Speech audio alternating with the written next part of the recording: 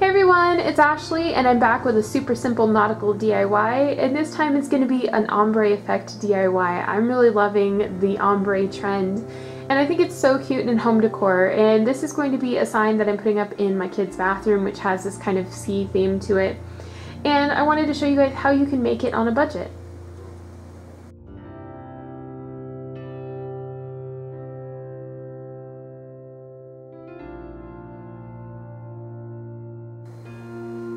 So the effect that we're looking for on this little palette here is creating kind of a gradient look to it. So I picked up 4 different colors from the Apple Barrel paints. I started with Tuscan Teal, then Turquoise, then Parrot Blue, then China Blue.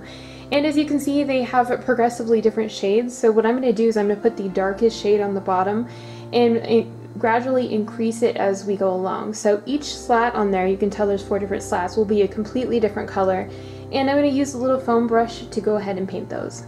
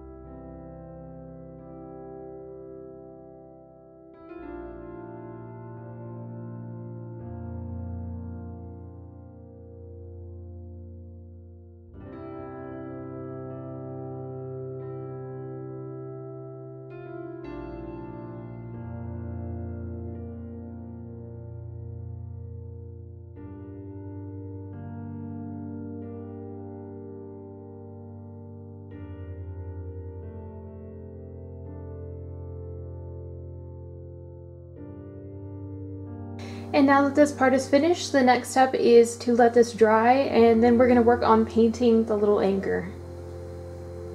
Before you begin, make sure that you have your work surfaces covered, especially when you're working on this part, because this will probably get a little messy.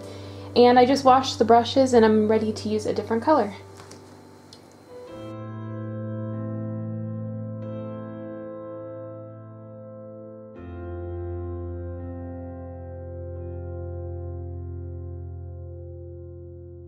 For this one, I'm also going to paint the sides as well so that it has a nice finished look to it. So after you finish painting the anchor, just go ahead and let it dry, and we'll come back to the project when they're both completely dry. So once you've allowed your wood pieces to dry completely, the next step is to take it and kind of position it on the background there and decide how you want it set up. So this would be kind of a traditional setup for an anchor sign. You can also play around with it, maybe put it at an angle. My kids really loved it at an angle, and this is going in their bathroom, so I'm going to go ahead and glue this down at an angle. I'm using wood glue, but there are a ton of other glues that you can use as well. This is really inexpensive and you can find it at a lot of places for right around the $2 and under mark.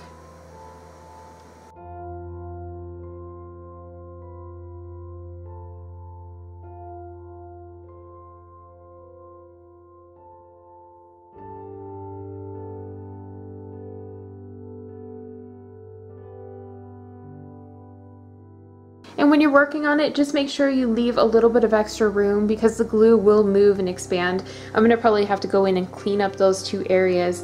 But I'm going to get something heavy and set this down on top of it so it has some weight to keep it in position.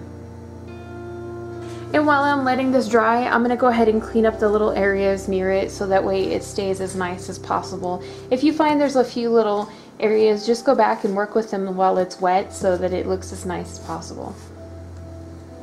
So thanks so much for watching, guys. I really appreciate it. And if you like this tutorial, please like and subscribe. And if you're interested in any more DIYs or decor ideas, check out our Facebook group. It's Dollar Tree DIYs and Decor. I'll leave a link in the description box so you can check it out. And I hope you guys have a great week. See you later.